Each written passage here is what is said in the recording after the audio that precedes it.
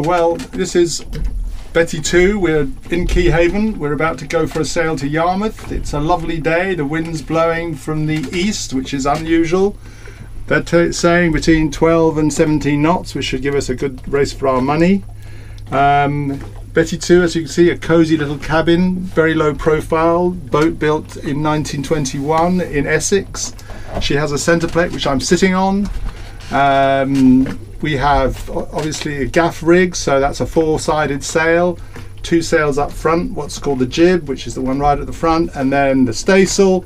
And this is perfect conditions for sailing in what is called a gaff cut. Doesn't mean to say though that she doesn't have a little bit of leakage, because all wooden boats do, especially when they work, because the planks ever so slightly slide when you're going through rough water or you're sailing hard and the mast is pushing down on the base of the keelson, so everything stretches and flexes, and so you get a bit of water in them, which is fine.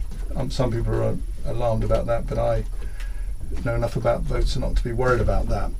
So what can I say? She's very low profile.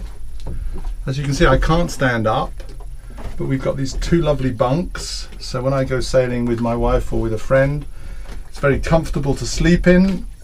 You can sit and have a chat. You certainly can sit here and have a glass of wine with four people.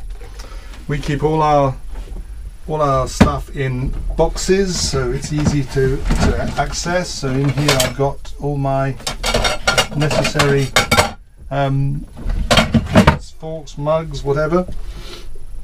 We have a little cooker which we pull out, which we go to set up in here if it's calm, or we set it up in the cockpit. We have a cockpit tent, which means that we can have two more people sleeping in the cockpit. I have had children and my daughters slept out there. All you need is a lilo which you inflate. We've had people sleeping up here. We've actually had 5 people on this boat sleeping one night, and it's okay, not a thing for long cruises down channel, although I have used her for that and I'm very happy with the basics. But she's a low profile boat because that makes her better to windward. She tends to be wet when it's rough. We get a lot of water coming, splashing over the bow, but she runs down, the water runs down the sides, and the cockpit never gets any water in it, although it does get quite a lot of spray in it when there's a lot of waves around. But this all stays very dry in here and cosy. Well, was it a gaff boat that you were actually looking for? Yes, the thing about gaff boats is that they are very powerful boats to sail, and they seem to be, to me, much less nervous. I've sailed many dinghies. I used to have a shearwater catamaran as a kid. I used to sail Merlin rockets. I've sailed lasers, etc. So it's not that I'm an old fuddy-duddy, but it's a very different feel to an old-fashioned wooden gaffer, which I've not found in any modern design boat with a Bermuda rig. You've got a big sail, which means when you're across the wind, you've got a lot of power. A much more relaxed sail. I don't know why that is, but all my experience of gaffers is they're much less twitchy. I like the idea of having, this is a cutter rig, so it's got both a jib and a staysail, which when you're sailing to windward, I think it looks just, I suppose I like the look of it. I have to say I'm a bit taken by all the aesthetics of gaffers. But I'm not closed to, and I'm sure when they are difficult to sail because there's a lot of hard work and a lot of muscle needed. I've got no winches, so it's all done old-fashioned block and tackle, which means that you have to be able to pull and push with your arms, and that sometimes stymies people who aren't used to doing that. But I think you get, this boat's got spirit. It's wood, it's got its own motion, it's unique. People ask me what make is it, and I say it's a one-off. It's made of lovely pitch pine, oak frames, pitch pine planking. This is amazing wood, it lasts forever.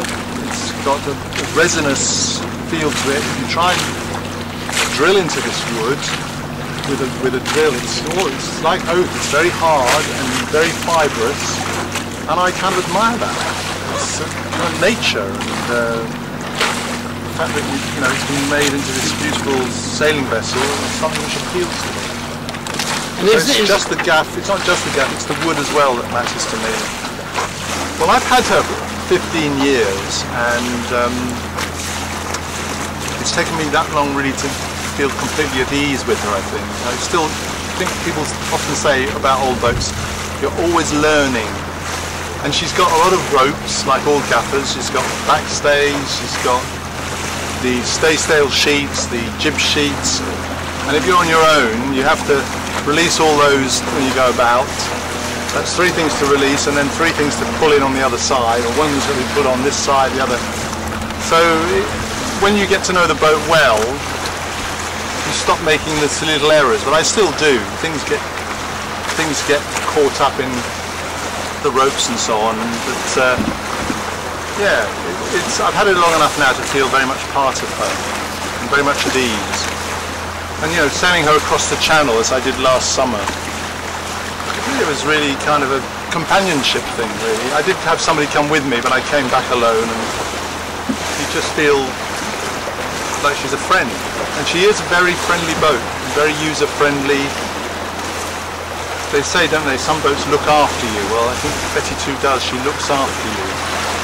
It's quite remarkable how, if you let go of all the sails in a rough sea and furl the jib and staysail, and because you want to reef the main, so you've got to stop, she'll just sit there, slightly head to wind, completely calm in the water, because she's heavy, so she doesn't chop around like a modern plastic boat. She kind of is this gentle motion, which you can only get with heavy wooden boats, in my experience. She's not flighty. It takes a bit of time to wind up when she's sailing as well. So for me, it's a lovely boat because she's small, but has a feel slightly of a big boat. And it's a large cockpit. She's open plan. There's no clutter in there apart from the stuff I take. So it's very primitive. And there's something about that primitiveness that I find very attractive. She's 25 foot along the full length, what they call length overall, and she's 23 foot at the waterline, a bit more than that. And then she's got a 5 foot bowsprit. So when I'm asked how much space do you need in the marina to pay, I usually say she's 25 foot, but actually, if I was honest, you need a bit more for the bowsprit. You can bring the bowsprit in, and a lot of my friends do. When you go in harbour, you knock out the pin and she'll slide in. But so that's, and then the mast is about 25 foot as well.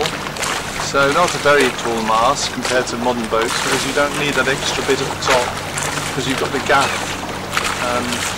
It has a topsail, which at the moment is on a bamboo topsail yard, which all my friends laugh at, but it's very light, and I've got her off an old, somebody who had it in their back garage used to be for rolling up carpets, so it's a good cheap and light piece of material.